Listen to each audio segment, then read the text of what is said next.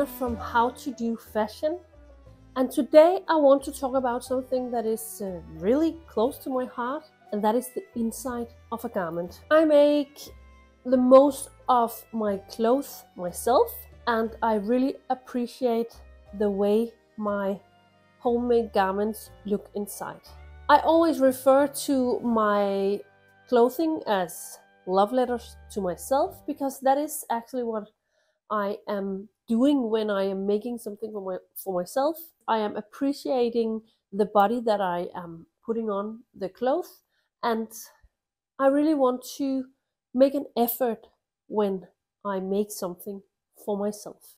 The inside, I think it's as important as the outside. I really love to make embroideries. I love to add embellishment and do something extra on the outside of the pieces that I'm making, but I also like to do it on the inside. One of the first thing that I will talk about is actually the last thing I do when I am finishing a piece, and that is the neck label. I really love to add a neck label to my clothes. And this one is something that I always make on the pieces that I make just for me.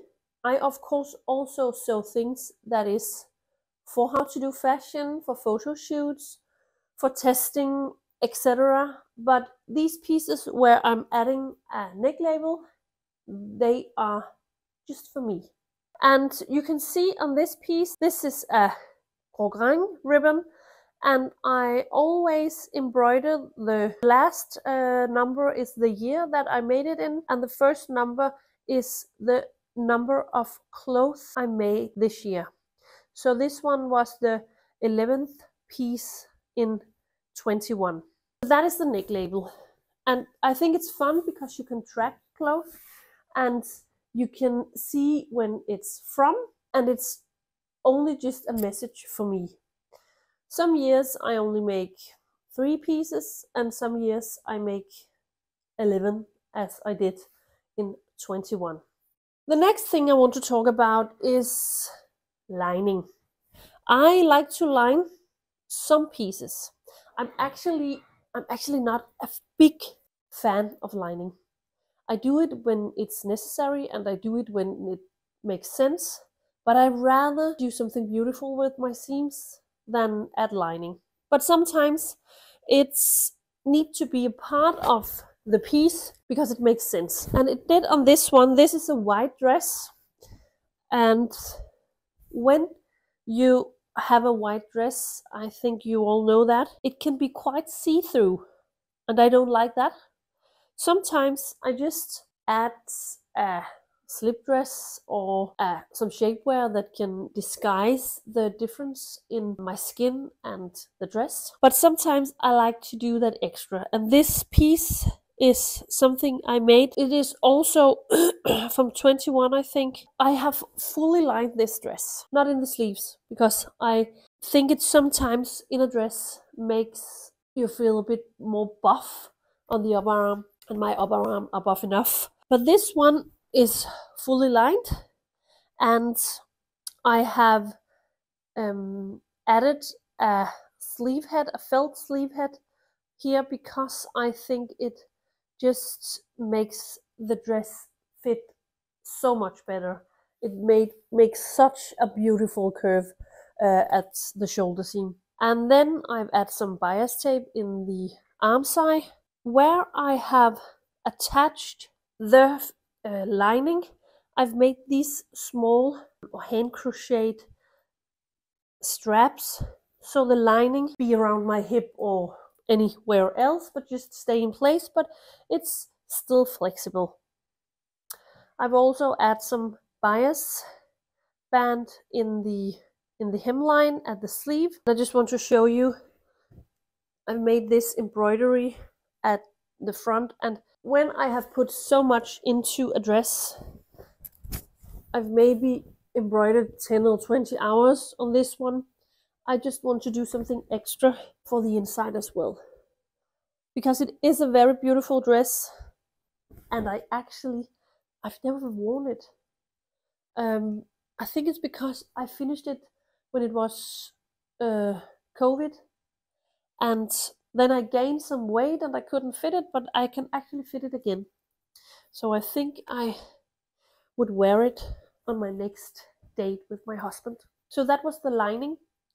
And then I want to talk about seams.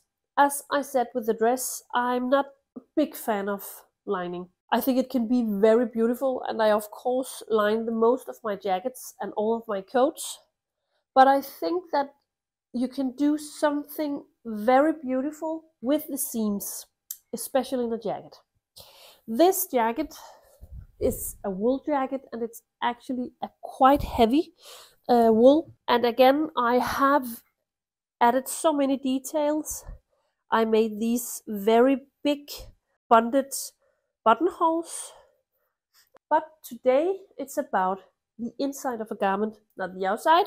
On this piece I made Hong Kong seams, and I don't know if you know Hong Kong seams, but I learned to make them so they are reinforcing the seam on a jacket. The story that I was told was that a Hong Kong seam is made in mostly linen jackets because the humidity in Hong Kong is very high, so you don't line the body of a man's suiting. They are made in linen.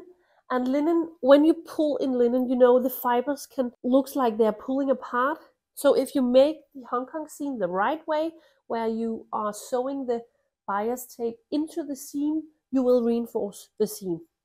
That's the way that I have been told that these seams are made. I know that there are many ways to do it, and I've seen a lot of different ways, but that's the way that I was taught. And I will maybe make a video if you would like to see how I make in my opinion, a proper Hong Kong seam. But I made this jacket with Hong Kong seams all over. It is actually not necessary in this wool because it's a very heavy wool, but I think it's sometimes fun to work with these details and see how it's actually working in a piece of clothing that it was maybe not meant to be in. But in this jacket it works very well.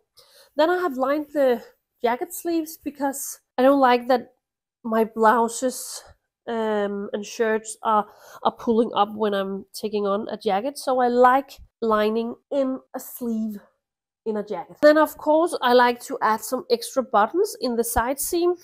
I think it's important that we can maintain our clothes, and so it will last for many years. And then I've also add bias tape around in the facing, and I'd use this technique because I think it's a very easy and also a very lightweight way to add a seam. And then I've made shoulder pads.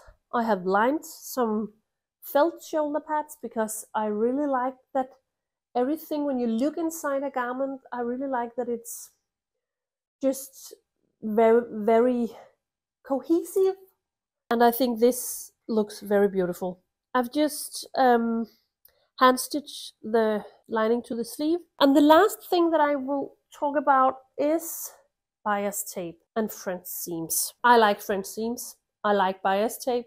To finish up my seams in one of the two ways is my favorite way to finish up seams. French seams you can use in all light materials, and bias tape and bonded seams you can use, I think, in all kinds of garments. So here I have made French seams in the side seams, and on the horizontal lines I've actually made a bias tape because this has a gathering on the top, not on the bottom. So that makes it, I will not say impossible to make a French seam, because I'm sure that someone can do it, but I can't. So I've added a bias tape, and this one in a contrast color because I didn't have enough of the fabric to make bias tape for all the seams. Then on this one I have also made a shoulder pad that I've covered up with the fabric, and I have, of course, when I sewed in the zipper, cover up the seam as well. This is not something that I would recommend if you are not completely and very sure that you can fit this dress. You need to have made a muslin, maybe two, and you need to know that the fit is correct, because it's a nightmare to change the zipper. Then I have, of course, made some very nice hemming as well, a very fine hemming, because I think it's important that if you are working with the inside, I think it should be all over. I think it should be the hemline, I think it should be all the seams, I think it should be around the zipper, and I think it should be in the arm side, and yeah, everywhere. Otherwise, for myself, I know I am getting so annoyed about it. I have a dress that I really love. I have used so many hours on making it, also make the fit work very well, but I was too lazy to add bias tape around the arm side, so I just overlocked it, and every time I'm wearing it, I get annoyed about it. That was some about the inside of a garment, and as I said in the beginning, remember that when you're making clothing for yourself, make them as love letters for you, and put all your love and heart and self-respect into the clothes. So when you wear it, you will every single time see how much you appreciate yourself. That was all from me for today. If you want to follow, just find the link in the caption.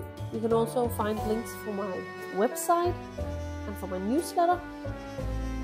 That was it. Have a nice day. Bye!